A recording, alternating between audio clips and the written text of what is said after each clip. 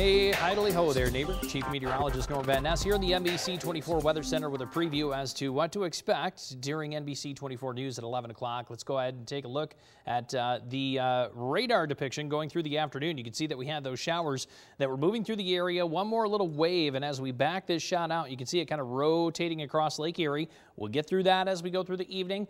And then beyond that, this entire system, you can see the rotation now down over south central lower Ohio. That is going to move out toward the Appalachian chain. That will essentially shut the system off for us. We'll watch skies break up through the overnight. We'll get into some sunshine for tomorrow morning.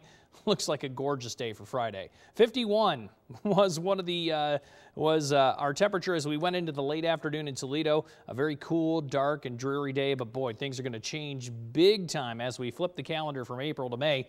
Showers ending as we go through the rest of the evening. We'll clear the skies out overnight, bottom out in the mid-40s, and look at the forecast for Friday. Mostly sunny, much warmer tomorrow. High temperatures back up around 70 degrees, and if anything, it just gets better as we go through Saturday and Sunday. We'll have details on that and some shower chances for next week, all in the full forecast tonight on NBC 24 News at 11. Come see us.